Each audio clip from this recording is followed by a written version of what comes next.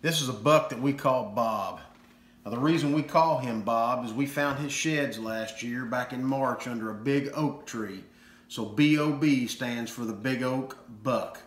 His sheds is a 4.5-year-old, and he's probably 135, 140 inches, but this year he is absolutely blown up. I've hunted him quite a bit early season, and what that's allowed me to do is identify his core area on our property. And he is literally running in a 35 or 40 acre area of our farm, and we have hundreds of pictures of him. Early on, most of those pictures were right here on this little food plot, right on the edge. We had some analogics established.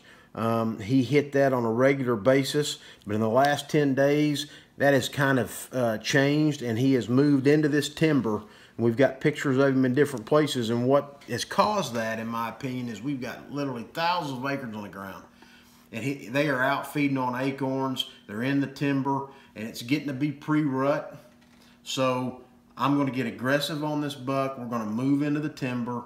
We're going to get into his core territory. We're going to push the envelope and see what happens. I want to get it done during pre-rut. I don't want to wait until rut because his area is going to expand and things are going to change. So stay tuned as we continue to update you throughout the season on Bob. And here are a few pictures of our friend Bob.